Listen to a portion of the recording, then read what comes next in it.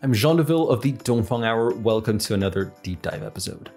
Today we discuss how China's space station, currently flying over our heads at roughly an altitude of 400 kilometers, is able to navigate and control its trajectory and attitude in the vacuum of space. We previously did a full episode presenting the essentials of the Chinese space station, so do feel free to check that one out before getting into this video. And without any further ado, let's get started. Ladies and gentlemen, welcome to the Dongfang Hour. Please make sure your seatbelt is securely fastened. 女士们、先生们，我们的飞机已经离开上海，我们预计在当地时间下午6点25分左右到达。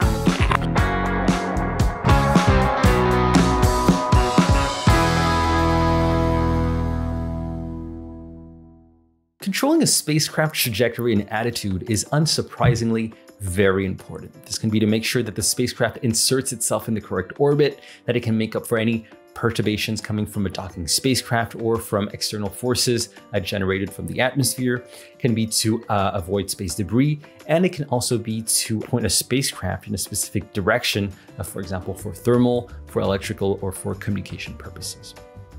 Now, just a quick reminder on the definitions here. When we are talking about the position of a spacecraft within a given orbit, we're generally talking about the center of gravity. But for a given position of a center of gravity, a spacecraft can actually have different angular orientations. And this is called attitude, defined by three angles, which are roll, pitch, and yaw. So the question that we're asking ourselves today is, what are the mechanisms and the actuators that enable the Chinese space station, and more specifically the Tianhe core module, to control its position and attitude and basically just get around in space?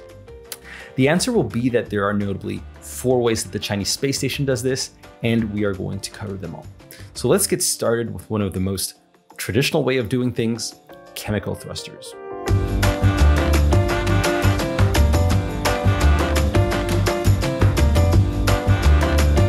The Tianhe core module is equipped with a healthy number of 30 thrusters on board, which have various objectives depending on their size, their power, and just the direction that they fire in.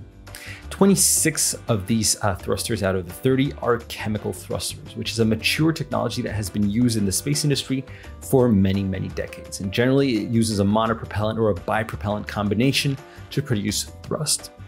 In the case of the Chinese space station, it is bipropellant thrusters, likely a mix of monomethyl hydrazine and nitrogen tetroxide. And this is a common propellant mix also used on other spacecraft involved in China's space station and crewed space program, namely the Shenzhou crewed spacecraft and the Tianzhou cargo spacecraft.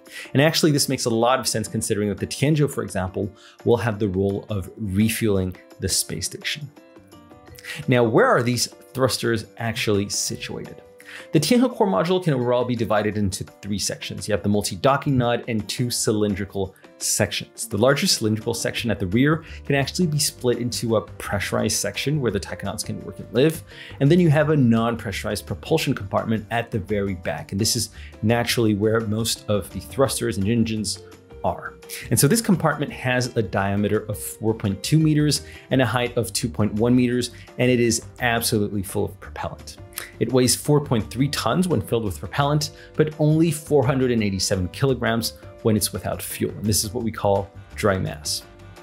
Out of the 26 chemical thrusters, 4 are larger orbital control thrusters, producing a force to accelerate the space station in a given direction, and they're placed on the outside wall, pointing towards the actual direction.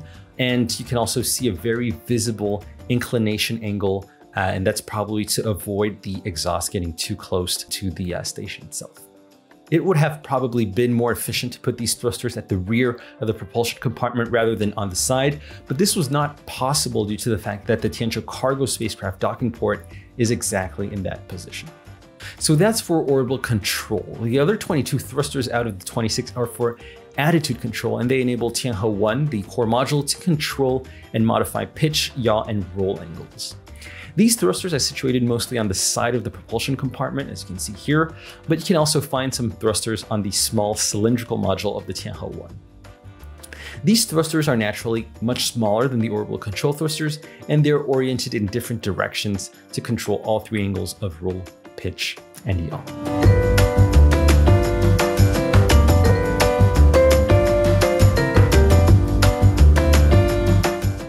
So that's 26 chemical thrusters. There are 4 remaining thrusters that I haven't mentioned, and which are a first in China's crewed spaceflight program, and these are Hall effect thrusters.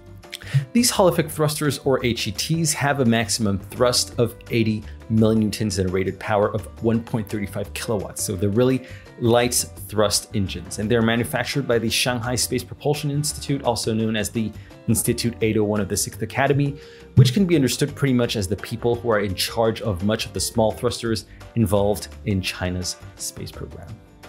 Hall effect thrusters are relatively more recent technology compared to chemical propulsion thrusters, and they exploit something called the Hall effect to ionize, then accelerate an inert gas, effectively producing thrust. The really cool part about this technology is that the resource that's used is electrical power, which is a renewable energy in space thanks to the solar arrays of the Chinese space station or just any spacecraft in general. Beyond electrical power, ion thrusters also use inert gas, generally xenon, which is obviously a non-renewable source in space, but thanks to the significantly higher specific impulse, meaning efficiency, of these ion thrusters compared to chemical thrusters, a refuel in xenon probably takes place much less often. Speaking of refueling, the bipropellants used for the chemical thrusters will need to be periodically replenished by the Tianzhou cargo spacecraft, which has an automatic refueling capability as it docks to the Chinese space station.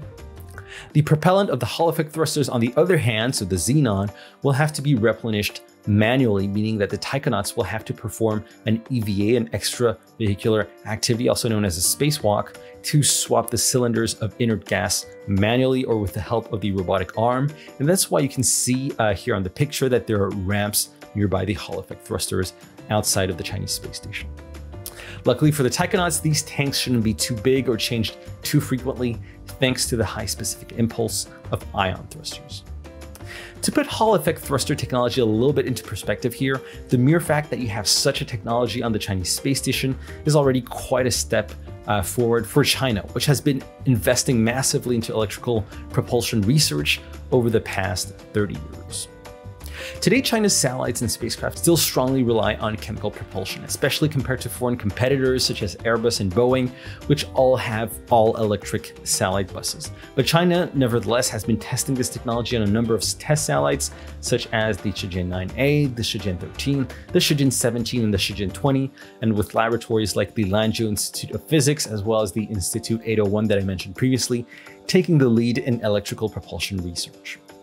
Worth noting also, the Chinese media frequently notes that the Chinese space station is the first space station to ever have electrical propulsion, although I note that this comparison is not entirely fair considering that the ISS to a large extent is built upon technologies of the 1990s and the 2000s.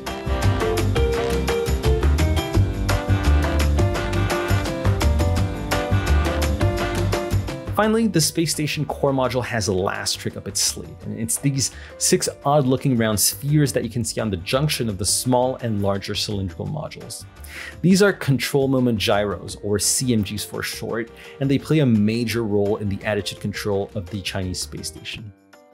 The way CMGs work is that you have a disk continuously spinning inside each sphere, and this spinning sphere is installed on a gimbal that is motorized and that can tilt the spinning rotor. So if the gimbal tilts the spinning disk, there's a change in angular momentum, which triggers a gyroscopic torque that is used for attitude control.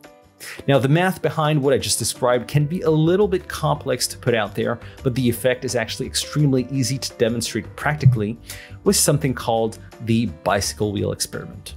Basically, what you see here is the bicycle wheel is the spinning disc, and the person's hands is the gimbal of the control moment gyro. And you can see that when you tilt the disc in a given direction, a torque that's orthogonal to both the disc spin axis and the perturbation is generated, spinning the chair that here represents the space station in a given rotational motion. One big advantage of CMGs compared to thrusters is that they really don't use any fuel. They only require electrical power to run, and which, as mentioned previously, this is a renewable energy on the space station. Also, they are able to output a very high amount of torque. And China's first experimental space station, Tiangong-1, for example, was equipped with 6 200 Nm/s CMGs. And while the value is not exactly known for the Chinese space station, it is estimated that the CMGs on the Tianhe-1 could be around 1,000 Newton meter seconds. And this can be compared to the massive 4,760 Newton meter second CMGs that are used on the ISS. But on the other hand, that's also because the ISS is also larger and heavier by a factor of 4 or 5.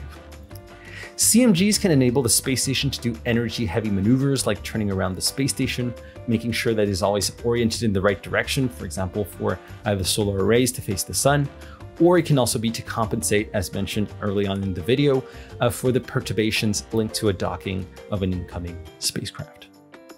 Now, control moment gyros aren't all roses either. It comes with some disadvantages, such as, first of all, the heavy weight. For example, each control moment gyro on the Tianhe-1 weighs a whopping 125 kilograms. And so that's literally 700 to 800 kilograms for the CMGs alone on the Chinese space station.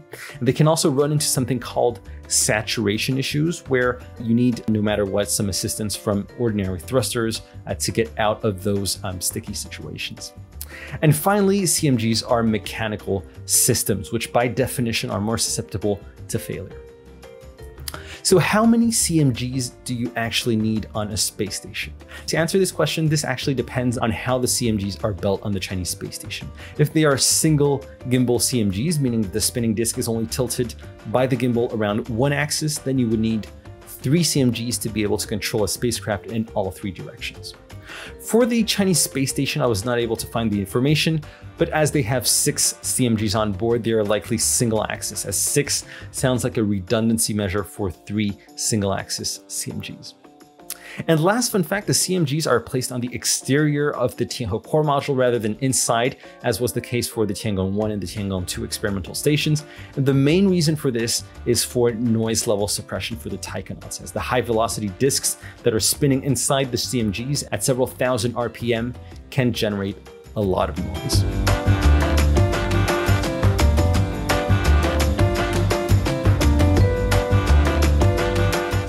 Finally, did you know that the attitude control of the Chinese space station could also be performed by a spacecraft that's docked to one of the docking ports? That's notably the case for the Tianzhou spacecraft that's docked to either the rear or the aft docking port. Although Tianzhou doesn't have the highly efficient and fancy electrical thrusters nor the CMGs of the Tianhe-1, it's nevertheless equipped with 36 engines. You have 4 orbital control engines and 32 attitude control engines. And more of interest, probably the strategic position of the Tianzhou at both ends of the Tianhe-1 is helpful, as the distance to the center of gravity of the space station can increase the amount of torque generated.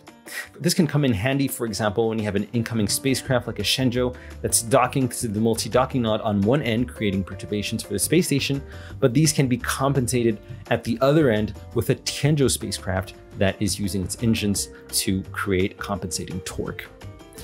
On a related topic, we also know that the Mengtian and the Wentian experimental modules that will come next year will have attitude control systems, including chemical thrusters and control moment gyros, and they'll be able to contribute as necessary to the attitude control of the entire space station. But I was unable to find any detailed information on this, so we'll probably have to wait for the launch of both modules in the coming months to find out more. If there's already detailed information, by the way, out there that I have missed, but a viewer or listener is already aware of, please feel free to leave a comment in the comment section below on that, and we will pin the comment to share it with absolutely everybody.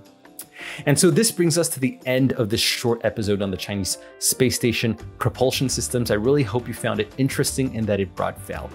And if that's the case, do give us a thumbs up and subscribe if you want to see more of this kind of content. And apart from that, I'm Sean DeVille from the Dongfang Hour. Thank you very much for watching, and I will see you in next week's episode.